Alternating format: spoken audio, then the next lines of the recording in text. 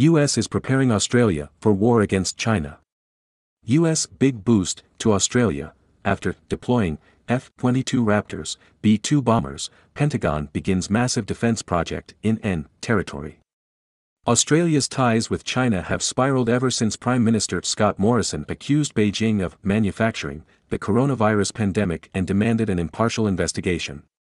However, in the larger geopolitical scheme of things, Australia's strategic objective to wield influence among the Pacific Island countries comes in conflict with China's ambitious march towards the Pacific. On the other hand, the American policy of containing China makes Australia a very strategically located state, leading to an exponential enhancement in cooperation between the two countries. In a fresh development, work on a massive U.S. fuel storage station in the Northern Territory of Australia is poised to begin to support military activities in the Asia-Pacific region. The $270 million project will be the largest purpose-built fuel storage facility in Northern Australia, with a capacity of 300 million litres.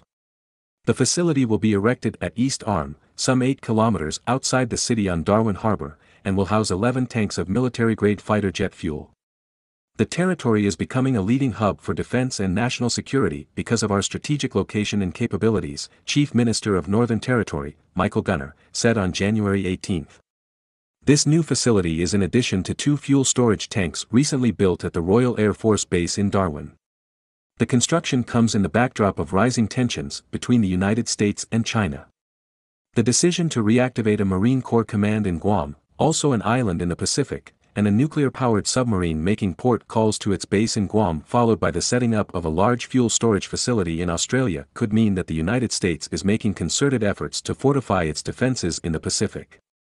Crowley will offer military forces with energy logistics management and services, including receiving, storing, protecting, and shipping aviation-grade JP-5 turbine fuel and commercial-grade Jet A-1 fuel, according to NT Independent.